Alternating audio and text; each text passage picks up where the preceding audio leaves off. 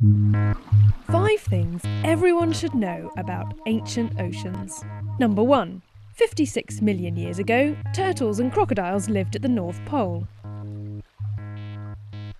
The world was very different. For a start, the continents were all in different positions. There was also, which is probably the most important thing that's different, Earth at the time was ice-free. And so we had no ice caps in the North or South Pole. And some of the evidence that we have for that has been published recently. So, for example, in Antarctica, there's recently been discovered flora and fauna that show that it was kind of like a tropical rainforest.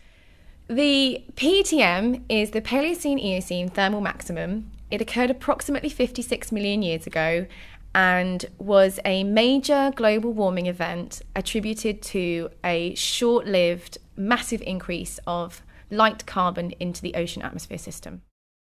The source and the mechanism for that is still under investigation, but we believe that the principal source of the carbon into the atmosphere was from methane hydrates, which are stored in deep sea sediments that have the right temperature and pressure conditions to keep methane in a solid state.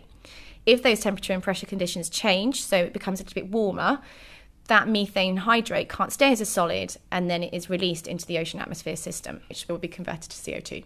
There was already a background of warming in the early Eocene of between 5 and 6 degrees, and it suggested that we may have just reached a certain threshold in terms of global temperature and oceanic warmth that kind of pushed these methane hydrate stores over the edge of their limits, which then caused a runaway effect in terms of the methane then has been destabilised, it's released into the ocean atmosphere system, that then makes the ocean atmosphere system warmer, which then results in the destabilisation of more methane hydrates. So the PTM itself, the Paleocene-Eocene thermal maximum, was a very short-lived event. It was only about 150,000 years. And you start off with about a 10 to 20,000 year initiation period where you have this massive pulse of carbon dioxide into the atmosphere. It's absorbed by the oceans. You see huge changes in the hydrological cycle, massive hurricane intensity changes, oceans warmed. There was a between 5 and 8 degree increase in global temperatures between the equators and the pole.